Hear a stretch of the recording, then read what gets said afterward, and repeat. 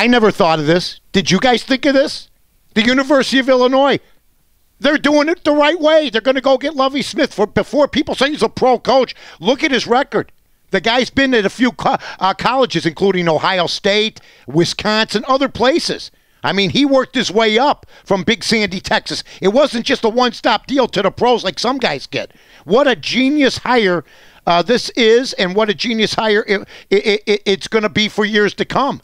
I mean, if you're a kid that plays in Illinois, you want to keep your Illinois guys too. And if you're a Bear fan, you don't want your kid playing for somebody else. Lovie Smith's a good guy, and he'll put together a decent program. It's huge for Illinois.